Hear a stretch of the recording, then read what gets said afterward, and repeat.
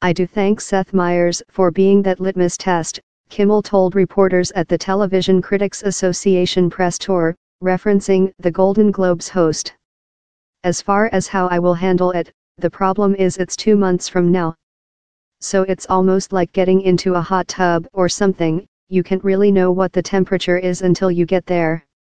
He added after the panel, I couldn't tell you that I have one joke in mind that I know I'll do. Whether sexual harassment will continue to be top of mind remains to be seen, said Kimmel. But he thinks the moment had a noticeable impact on the red carpet. I thought the red carpet was really interesting because people were talking about something for once, and I think that was refreshing, he said. And at the very least, it was great to see people discussing something of significance. I think, ultimately, how can you argue that any of this is anything but good? When it was suggested by one reporter that it was perhaps safe to start writing some jokes about disgraced movie mogul Harvey Weinstein, Kimmel disagreed. You can, but you just don't know. Who's to say Harvey Weinstein is going to be alive in 2 months, he said, to a smattering of uncomfortable laughter from reporters, one of whom jokingly suggested he not use that punchline on Oscar night. It wasn't a joke, Kimmel responded.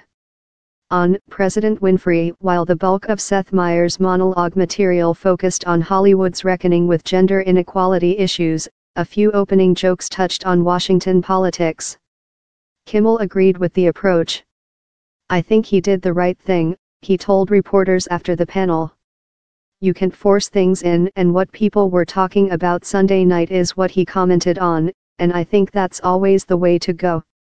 In the aftermath of the Globes ceremony, much of the conversation has revolved around Oprah Winfrey, who gave an electrifying speech while accepting Lifetime Achievement Award that has launched rumors of a possible presidential run in 2020. Sources close to the media mogul told News Total Winfrey is actively thinking about the possibility.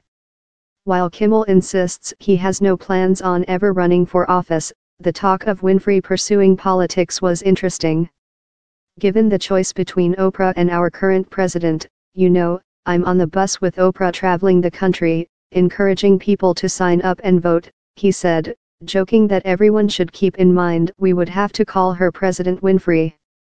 We'd really have to start using the word Winfrey, and I don't know if we're prepared for that as a country, he joked.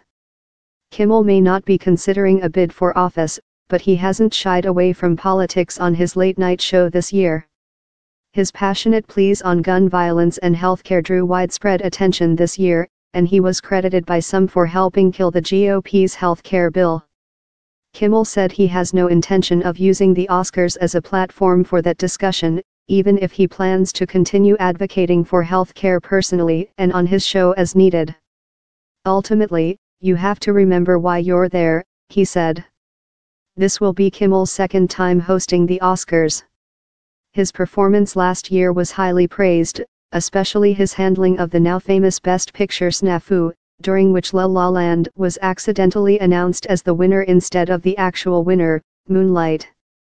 Oscar nominations will be announced January 23. The Academy Awards airs March 1 on ABC.